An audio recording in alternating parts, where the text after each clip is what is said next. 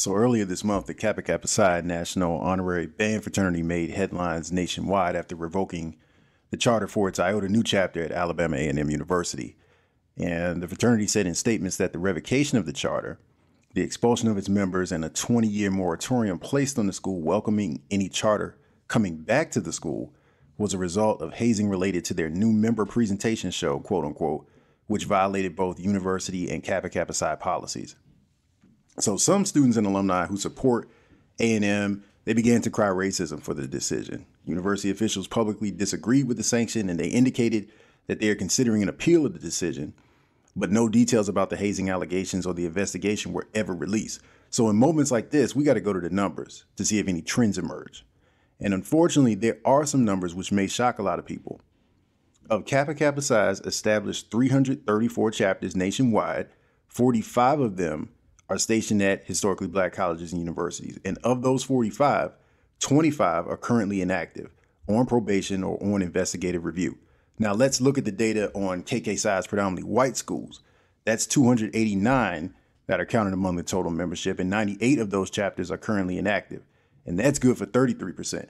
So if we're looking at 55% of black colleges are suspended or under review, and that's in comparison to just 33% at PWIs, at a group that is outnumbering the HBCUs by more than 6-1, this is something that's hard to deal with. And we don't know if every chapter that is inactive or had its charter revoked or the reason for those inactive chapters. But needless to say, that's a pretty big disparity. So how do you get to those kind of numbers in an organization that's 100 years old, but more than its age has actually earned a respected and branded presence in the HBCU community, despite being not founded at an HBCU? It was founded at Oklahoma State University.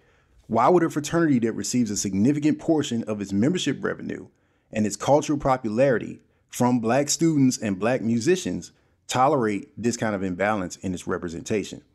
So you got to kind of look at leadership for that, right? Who's running the organization? Who makes those decisions? And when you do that, the picture that you get is even bleaker and even whiter than the story told by the chapters. None of KK Psi's national officers are African American.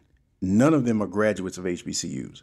If you look at the fraternity's board of trustees, only one African American is serving on a whole group of non-HBCU graduates. That's Chairman George White.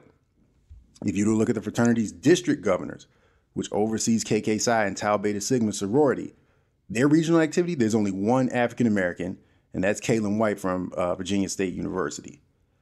And if you even look at the staff at KK Psi's national headquarters, there's one brother who serves in that office, and that's Robert Bratcher, a North Carolina A&T State alum. So based on the numbers, and without having any insight into the culture or the processes of the fraternity, it's easy to see why black colleges might be at a disadvantage when it comes to discipline or sanctions or appeals for bad behavior, or even having the interests of HBCUs and black student musicians represented in their governance.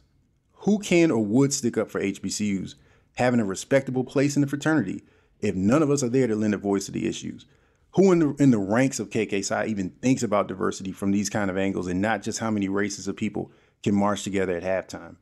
But more importantly, what position are HBCUs going to take to demand change for this?